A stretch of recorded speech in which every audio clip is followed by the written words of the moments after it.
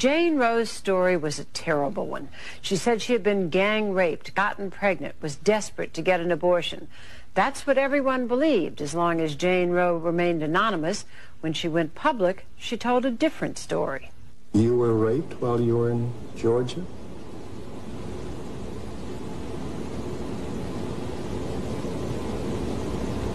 No, I wasn't. You were not? No, I wasn't. Oh, so all those stories that are in the books and so forth are not true? Yes, sir. Yes. They're not true. Right. And it turned out that lying wasn't the only embarrassment this darling of the pro-choice forces presented. In her personal treatise published last year, Norma McCorvey told the story of her somewhat sordid life. Then she still adamantly supported abortion. Now she adds that to the list of sins she took with her into the baptismal pool. I've cheated people out of money.